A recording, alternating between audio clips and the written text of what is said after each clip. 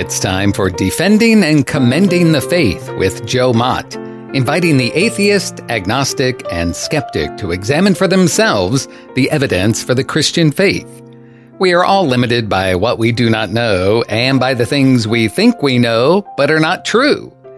Dr. Joe Mott earned his PhD at LSU and was a distinguished math professor at Florida State University for 38 years, helping to write 3 math textbooks and authoring over 30 research articles in math.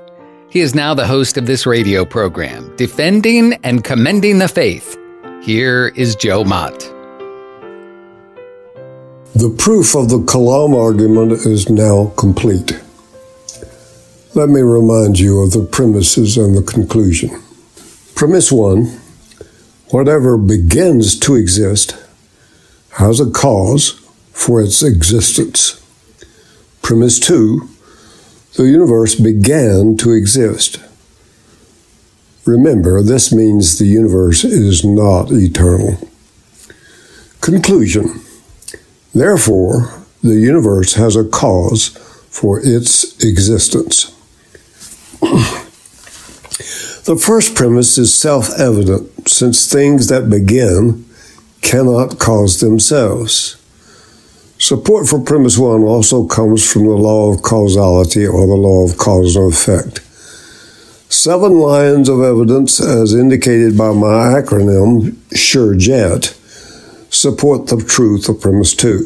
See episodes 52 and 53 to see what the letters of SureJet stand for. These all point either to the universe not being eternal or to some fact that supports a Big Bang. Thus, the universe has a cause. Robert Jastrow, founder, director of NASA's Goddard Institute of Space Studies, and one of the most prominent astronomers of the last century, said, "Now we see how the astronomical evidence leads to a biblical view of the origin of the world. The details differ, but the essential elements in the astronomical and biblical accounts of Genesis are the same. The chain of events leading to man commenced suddenly and sharply at a definite moment in time, in a flash of light and energy." That's found in God and the Astronomers, page 14. Jastrow continues, "The scientist's pursuit of the past ends in the moment of creation. This is an exceedingly strange development, unexpected by all but theologians. They have accepted the word of the Bible. In the beginning, God created the heavens and the earth." This is found in God and the Astronomers, page 115. He also said, "Astronomers now find they have painted themselves into a corner because they have proven, by their own methods, that the world began abruptly in an act of creation to which you can trace the seeds of every star, every planet, every living thing in the cosmos and on Earth. And they have found that all this happened as a product of forces they cannot hope to discover, that there are what I or anyone would call supernatural forces at work is now, I think, a scientifically proven fact."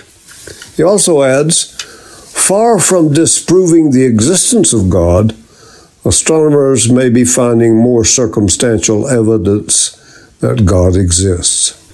Many astronomers have downplayed the beginning of the universe from Lemaitre's Big Bang Theory because of religious implications. Sir Arthur Eddington said, "Philosophically, the notion of a beginning of the present order of nature is repugnant to me. I should like to find a loophole." That's found in God's Not Dead by Rice Brooks, page 69. Later, Eddington reached a point where he had no other choice So then he said, the beginning seems to present insuperable difficulties unless we agree to look on it as frankly supernatural.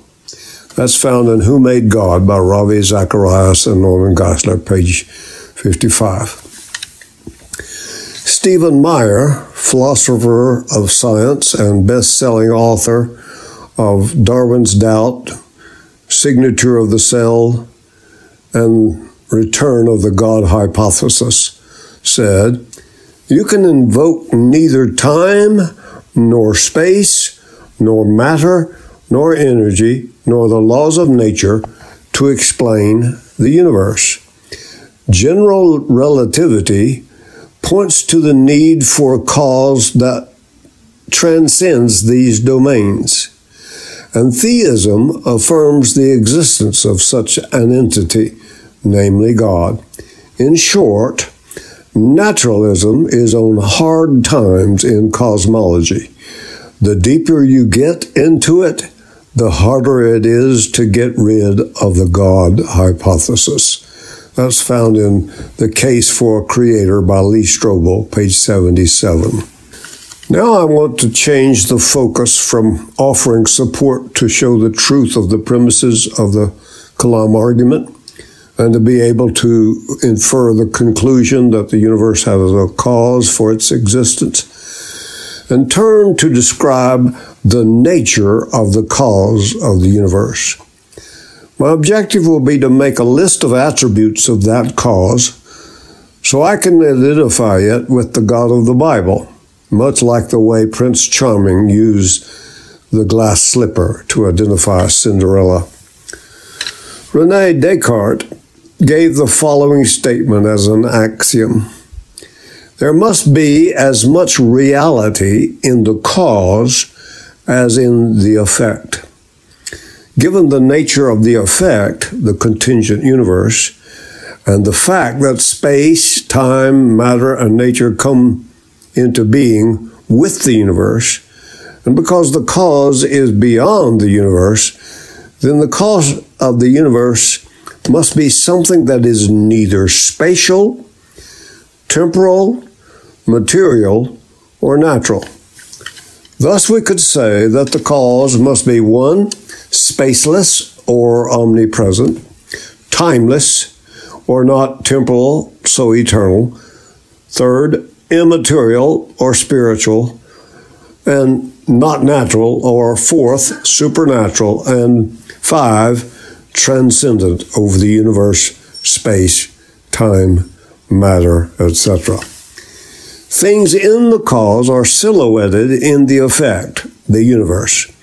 Thus, if the cause were simply a force, the effect would have been there all along with the cause. Since we have given evidence that the universe began to exist, so the effect came about after the existence of the cause. So it follows that the cause cannot be a force. Moreover, the cause must have felt the need to have a universe, chose to cause the universe, and decided when to create the universe, independent of any prior conditions. Therefore, the cause of the universe has 3 essential characteristics of personhood: feeling, intellect, and will. Therefore, the cause of the universe is 6th, a personal being with 7th, freedom of the will, who can do what he decides to do. Thus, since the effect of the universe exhibits power expended and complexity, I conclude that the cause of the universe must also be 8th, extremely powerful, 9th, supremely intelligent, and abundant in 10th, knowledge. Later I will show below that in fact, since the first cause of the universe is infinite, then any attribute it has must be infinite as well. So then we will be able to conclude that this first cause is all-powerful, all-intelligent, and all-knowing. Consequently, The universe has a beginner, or a causer. Since the Big Bang was the instrument used to bring the universe into existence, you could say the Big Bang required a Big Banger. Now, to show that there is an uncaused first cause of the universe, I need to take a temporary detour and discuss a dichotomy between what Aristotle calls the potential infinite and the actual infinite. Thomas Aquinas and others have made the same distinctions. In particular, William Lane Craig reports in his book On Guard that Geisler, one of the advocates of the Kalam argument, claimed that an actual infinite number of things cannot exist. Also, Geisler recognized that a potentially infinite number of things could exist, but denied that an actually infinite number of things could exist. These claims need to be carefully nuanced. When we say that something is potentially infinite, infinity merely serves as an ideal limit that is never reached. For example, in your mind, you could divide a finite distance in half, then into fourths, into eighths, and so on. The number of divisions is potentially infinite, in the sense you could go on indefinitely. But in fact, you can only do this in a lifetime a finite number of times. You will never have an infinite number of parts. The famous mathematician David Hilbert also prohibits actual infinities in his 1964 paper entitled On the Infinite, found in Philosophy of Mathematics, edited by Paul Banacerraf and Hilary Putnam. He wrote that the hypothesis of an infinity within finite or aggregate structures not only undermines the axioms of finite mathematics, but even the realities to which finite mathematics can be applied, making such infinities inapplicable to a standard universe. It is frequently objected that this kind of conclusion about infinity has been invalidated by developments in modern mathematics. In modern set theory, the use of actually infinite sets regularly occurs. For example, the set of natural numbers designated by the symbols bracket 0, 1, 2, 3, and so on, brackets closed, according to modern set theory, is not merely potentially infinite, but has an actual infinite number of natural numbers in it.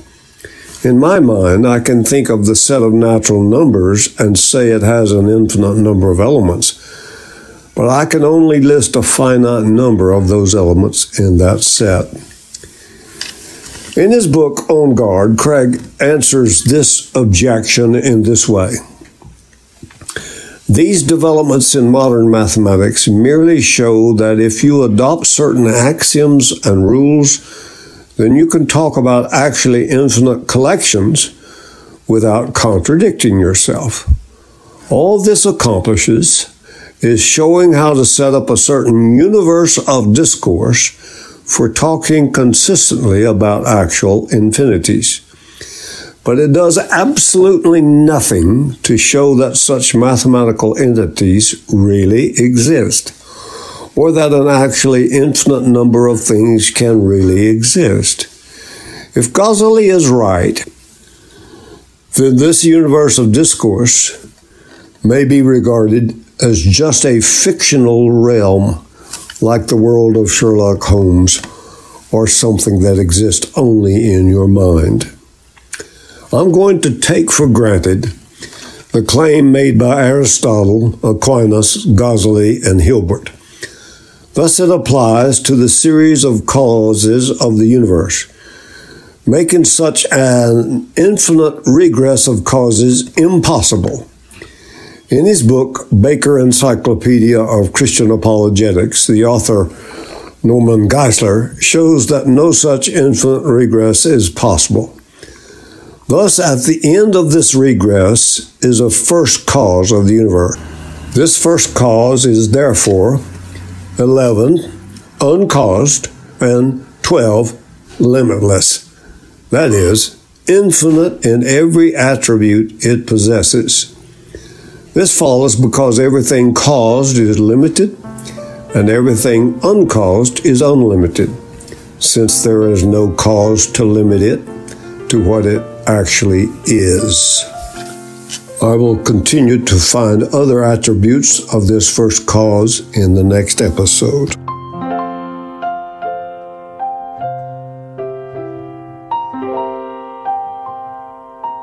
Thank you for listening to Defending and Commending the Faith with Joe Mott, a production of Wave 94 Radio in Tallahassee, Florida.